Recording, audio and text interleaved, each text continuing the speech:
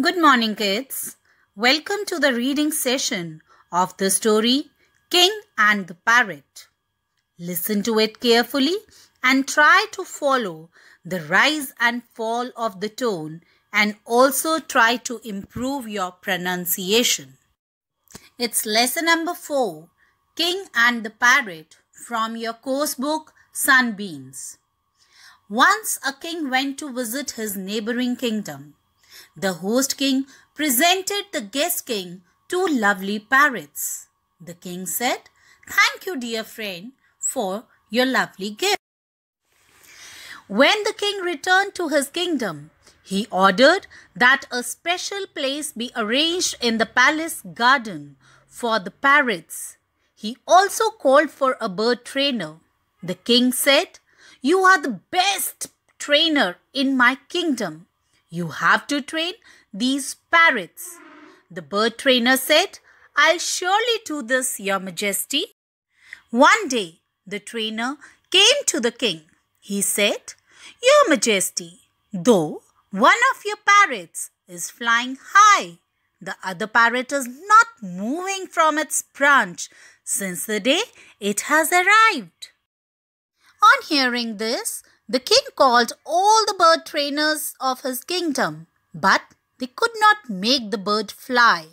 The king wondered, "The bird is still not moving from its branch."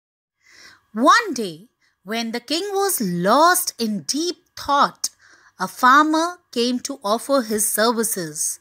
The farmer said, "Your Majesty, I am a poor farmer.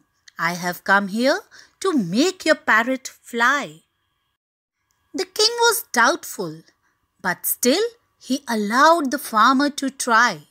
The next morning had a surprise for the king. The parrot was flying.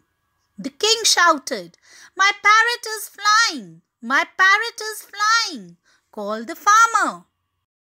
The farmer came. The king asked, "How did you manage this? Even the best trainers could not make the parrot fly." The farmer replied, "It was very simple, Your Majesty. I simply cut the branch on which the parrot was sitting." The farmer added, "Though the parrot had qualities to fly high, it lacked courage and clung to things that were familiar to it. I pushed it out of its comfort zone to explore new possibilities." So children, the learning outcome of the chapter is free yourself from your comfort zone to explore new possibilities. Learning outcome means what we have learned from the chapter.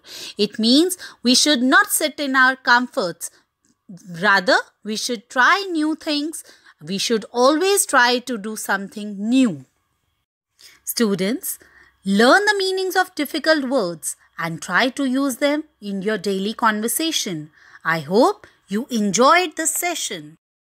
Thank you and have a nice day and keep reading.